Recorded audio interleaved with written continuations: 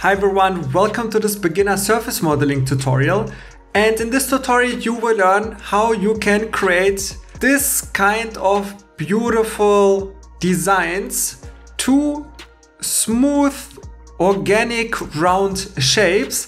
And why should this be interesting for you? Well, if you don't have design details like that, then it just looks like that, right? So very boring.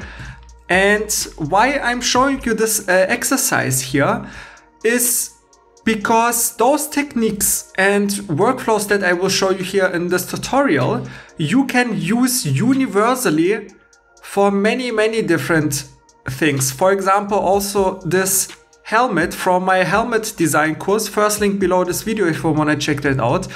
You have also this kind of design detail. So you see you have smooth round shapes and then you have this hard cut but with a smooth transition into the inside. And yeah, this is only possible with a technique called surface modeling in plasticity. And this course, first link below this video, you will also get a free bonus course where you will learn all of the fundamentals and basics about surface modeling, what all the terms means, how to set up curves, faces, so you can create beautiful patches and lofts and all that kind of stuff. So everything is included in this course here, but let's dive into this tutorial. So to keep things simple, we will use some reference. Also, you will find them, you can just download them. And guys, do that. Don't just watch this tutorial, you will learn zero. You have to follow along. So let's first of all add this front image and just align it here in the middle and bring the bottom also to the bottom line.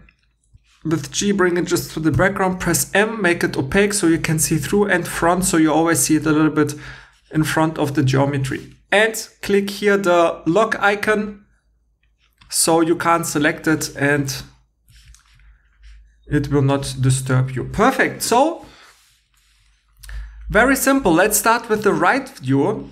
And first of all, we just want to create the base circular shapes at the front, at the top and the bottom. So right click, create here a circle. I mean here, but go from the center circle to the 2-point circle, because this way you can just snap from here, from end to end. And before you snap, press V here, bottom right. So you change the direction, you see? Perfect, right? And also press G and just grab the green arrow and control click to the Z axis. So you are 100% exactly in the middle, because this is very important. And the same here, but let's go again to the right view. Again, the same 2-point circle and go from one end to another, and again press V and you have the center circle, and this circle will be already in the middle. Perfect. So first what we are doing, we are just establishing the main shape without any details and stuff. So now we need to create some curves here from the front and from the side view of the curves will be the shape of our main shape, and then we will use this and build a cage, and then we will loft everything together, right? So let's go here to the right view, and very simple, let's just recreate here our shape. And I like to use the control point curve and just snap here to 1/4 and just create 2 points, and snap again here to the 3/4, go to the right view and press 1, and now just adjust the points. And as always, use as few points as possible to get the highest quality curvature, so you don't have any bumps and stuff if you use too many points. And let's do the same here, control point curve, snap, we'll just use 1 point, and use first of all here this outer shape. So don't go here to the inside. So follow first this outer shape. All right. So we have something like that. Press 1 and make sure that those endpoints are green, so they are intersecting in the curve. Very important. And let's go here, control point curve, and again snap And again, I will just use 2 points and snap here in the 3D view to this endpoint. Otherwise it will be somewhere here. And yeah, so again, make sure that the first and the last point are green. And now let's go to the right view and just adjust those points here a little bit. So you see, we're just following the shape from the side. You see, so this looks already much better. And now you can just use this curve and here mirror or press Alt X and just bring it to the other side. Press OK, press 1, make sure again that everything is green. And now very simple, now we can loft everything together because now you see we have a nice cage kind of. And select one by one and press L. And now we have this opening here, but we want to close it. So you have to activate the loop here. And now shift and shift to the circles and we have our base form. And that's cool. So select all the curves, hide them, and perfect. And now I just want to work on 1/2 because, yeah, let's maybe start this way, then it makes more sense. So what we want to do is now is we want to create one curve that goes this way and this way, and then we just basically want to delete this whole surface because then we will rebuild it, but this new surface will go a little bit more inside, right? And then we will use this curve to loft it to this edge at the bottom. So we have here G1 continuity, so it will get smooth transitioning to this surface here. And then we will just extrude a little bit and then we will create a second curve. And then we will cut everything away because we will have here a sheet and this will be too much. So we will cut this away. So we are then just left with this beautiful smooth piece. And then at the end we can loft it. So yeah, pretty simple actually. So let's do that. First create the line, Shift A and just go, yeah, I don't know, just somewhere here. And again, control point curve and snap to the end point. And let's drag that out. And again, just adjust the point. So you see, we are just following the shape here.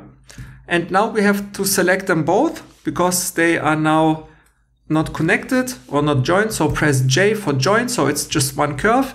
And now press C and cut into our body. Press OK. And now you see we have this whole piece X, right? You can press X to delete it and select this curve and hide it. And now, because we have like a symmetrical object, so at least here from the front, so I also don't need really those images anymore. And so that's why I want to cut 1/2 away. Because you will see in a second why, because otherwise it will be very hard to get the shape here inside. You see, because you can't just extrude that, we have to do some surface modeling. So go to the front, create the line, Shift A and just snap here in the middle, press C and cut into our whole body here and delete the left side and the curve and we are left with something like that. Perfect. So now go to the right side and now what I told you, we have to create the curve. And yeah, there are 2 ways. So you can either go here to the circle and create a tangent arc and snap here to the edge endpoint.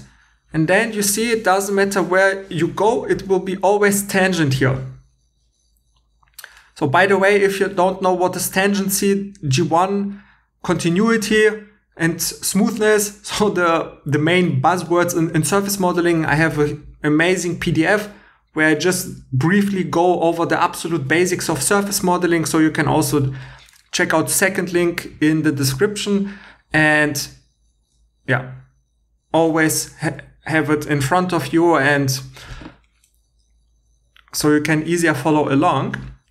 So create a tangent arc and this arc, you see, it will just go a little bit, yeah, somewhere here. So you see we have this nice tangent curve, but sometimes it's not really working or you can't snap to this point. So in this example, it's not a problem. But if this does not work, then what you can also do is if you select this edge and Shift D and and you duplicate that, because now we have a point here from the curve, because this way you can create again a control point curve and snap to this point, and now you see you can snap to the tangent. So it's not just snapping to the y-axis. Okay, in this example it's very close, but you see you can snap tangent. This is important because now you can just create one point, and you see the second point, doesn't matter what you do with it, it will always stay tangent here. So it will be G1 continuity, so it will be a smooth connection. But yeah, let's just create our curve. And now, very simple, we want to create this new surface, right? But you can't just loft this way. So it maybe looks from this side correct, but if you would press OK and join it and just select it and Alt X and just bring to the other side, you see it's not exactly what we want. So we need tangent information from this curve, but we can't get it from the curve. We need an edge from a face, which gives us the information, we can use that tangency kind of, right? So what do I mean by that is if you select this curve and press E for extrude, and if you extrude this way, it doesn't matter how far it goes. And because now you have the curve, right? And you can delete this curve, but now you see you have the edge. So now it's black. So now you have the edge from the surface. Because this edge, if you take this edge and loft it, you see now we have G1, because before that it was G0. So G0 is no tangency, no smoothness, no continuity, not what we want. But G1 is smoothness. That means that you see everything is smooth here. But you see in this example, our surface is going a little bit outwards of our main body.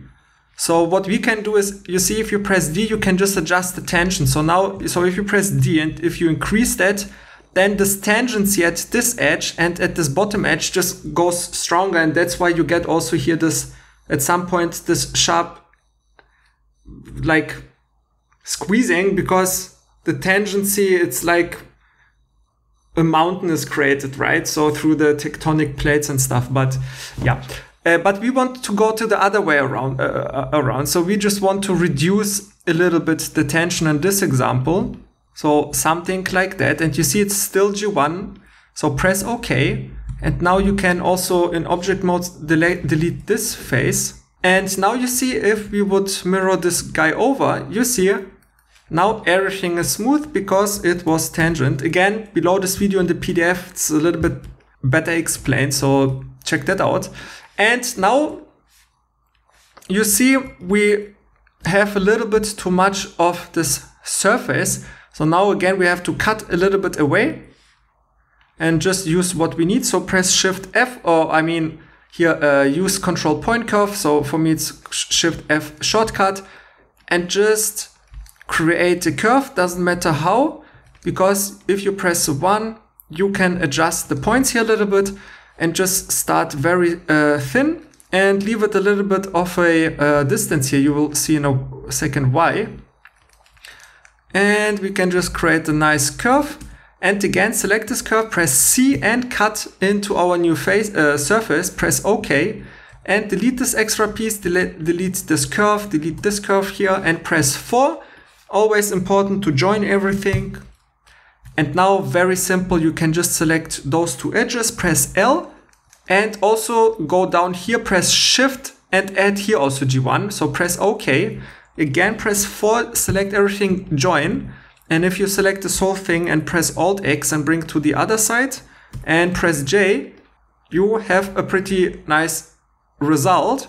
And if you like surface modeling and you want to learn more about it, and everything what is in the PDF explained in much more detail, because in the course, also in the first link below this video, where you will learn this helmet, how to create it, you will also get the whole bonus course about the full introduction to surface modeling, what is exactly G1, G2, G3, tangency, continuity, how to set up curves and faces in the correct way. So if you patch them and loft them, you always get the perfect desired result. And then all of this knowledge that you always will need for every surface modeling project that you will start in your life, we will use that theoretical knowledge that we, of course, strengthen up with some exercises and practices into this helmet design here. And you will learn as an absolute level 0 complete beginner how you can create that. And here dozens and dozens and dozens of people invested already in their skills through buying this course and saved like months of going through my 100 free tutorials on YouTube. And yeah, so if you want to learn surface modeling, everything in one place, I can definitely recommend you my surface modeling courses. If you want to save even more money and time, I also have some amazing bundles. So first link in the description. And if you're not interested, just leave me a like for this video and subscribe so you don't miss my free tutorials. Have a nice day. Bye.